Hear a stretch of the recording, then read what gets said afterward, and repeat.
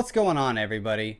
For this keyboard lighting design, I went to the polls and allowed you guys to vote for what the next keyboard lighting design was going to be, and it was a very tight race. Over the last few days, I've been checking on the votes on this poll. At about 100 votes, Twitch was winning at a margin of 32% to about 27%.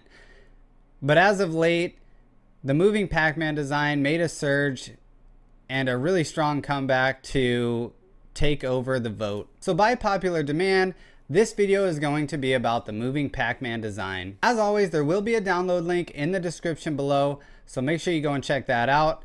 If you guys are keyboard lighting enthusiasts and you want to see how I made this possible, then you're going to want to stay tuned and watch this video. If you like the video, please give it a thumbs up. If you're not subscribed, hit that subscribe button and the bell icon. That way you guys see upcoming keyboard lighting videos. Alright guys, let's get into it.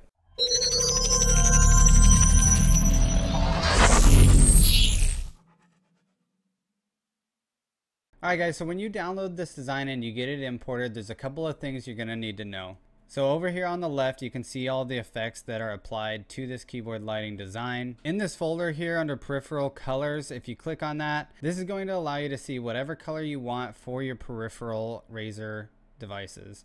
So if I wanted green, I would just hide the red and I would unhide the green. Now you can see it's all green. Likewise for any other color here, light blue, orange, etc, etc. So now that we have peripherals covered, I'm just going to hide that folder there. You're also going to see several folders here that have the colored ghost. So whatever color you want set up as your ghost, you can go ahead and do the same thing, just unhide whatever color it is you want and rehide the other colors. Alright guys, so for this design, I'm going to show you what I started with first.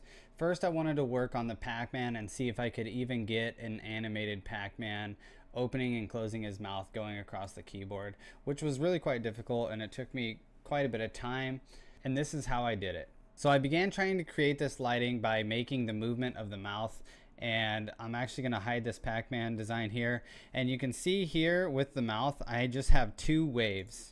So I have a wave that's going up and a wave that's going down, and it's kind of creating that animation of opening and closing. Real quick on screen, I'm going to show you what the properties are for these two waves. For the first one here, you can see in the color gradient, I have the majority, or about 1/3 of the bar is yellow, and the majority of it is invisible. My speed was set at 50. I had my width percentage set to 200. And that's all I had to do for the first one. Second wave, very similar, except it was on the left side. So if you look at the color gradient, you can see 1/3 of the bar was filled with yellow and the majority of it was filled with invisible. Same properties, just about, yeah, your speed set at 50 with 200%. And on this wave, I had my angle at 180. With the first wave, my angle was at 0. So once I got this movement going, all I did was create waves that basically had a Pac-Man shape with an open mouth. So you can see here in my Pac-Man design, each kind of row is its own wave. So you can see how the gradient slowly changes as it goes up. So you can see in this Pac-Man gradient, I have the majority of it's black. A small portion is for the Pac-Man, the yellow, and then I have invisible. So it's allowing you to see through this wave to the background, which allows you to see the movement of the mouth. So as you can see here, when I make them both visible, you have a Pac-Man shape that is opening and closing. Next, I decided to make a ghost that would be chasing him, and what I did for that is very simple. I just made a wave design that was shaped in the outline of a ghost as much as I could, chasing after him, and I threw some white in there to represent some eyeballs for the ghost. So if we look at the property details on the Pac-Man, you can see this is basically my timeline. If you don't know what I mean by timeline, I just released a video called the Pokeball on how to animate your keyboard lighting. If you go check out that video, you'll understand what I mean by timeline. On this timeline, you can see right here, there is where my Pac-Man is. And if you go to the ghost, you can see I use the same exact properties as far as speed, width, and angle goes. And further down my timeline here, you can see I have some red, which is my ghost that's following my Pac-Man. So once I got these two figures on my keyboard kind of rolling across it, I decided to put in some dots, just like in the video game. Pac-Man needs some dots, right? So I decided to throw those in. And all I did for the dots was once again use my timeline strategy. So you can see with these white spaces, I again have the same exact properties that I have for my ghost and my Pac-Man. That way they're all in sync with timing. So with 200, speed 4. And what I did was just play around with these nodes, and I got it to where the white dot would go invisible as soon as Pac-Man's mouth came down to close on it. So you can see this is different from all the other dots. In this gradient, I'm slowly transitioning and moving them, and they're shutting off basically as soon as Pac-Man's mouth goes to close on it. With this design, I've also added a feature to where Pac-Man can also chase the ghost when you press a button. To create this, all I did was duplicate all of these layers here. I duplicated the mouth, the Pac-Man, and the ghost properties. All I did was duplicate those and paste them in here.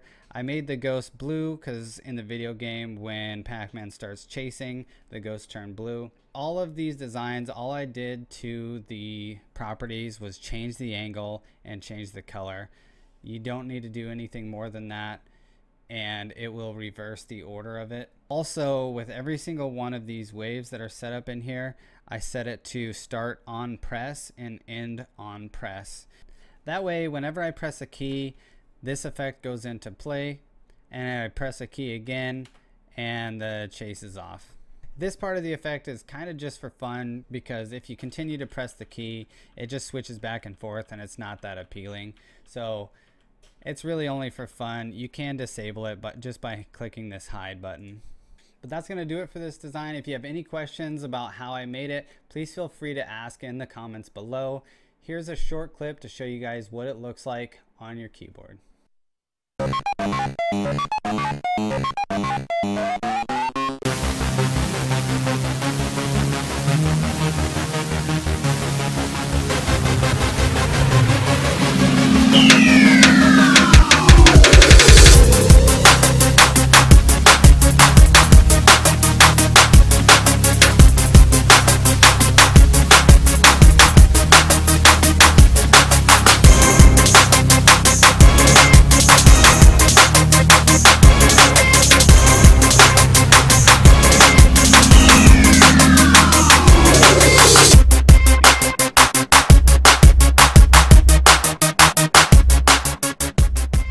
Thank you guys so much for watching this video. Please, if you liked the video, give it a thumbs up. Hit that subscribe button if you haven't. That way you guys don't miss out on all the upcoming keyboard lighting videos. Don't forget to go and follow me on my social media accounts. That way you guys see upcoming content. Thank you guys so much for watching, and I'll see you guys in the next one.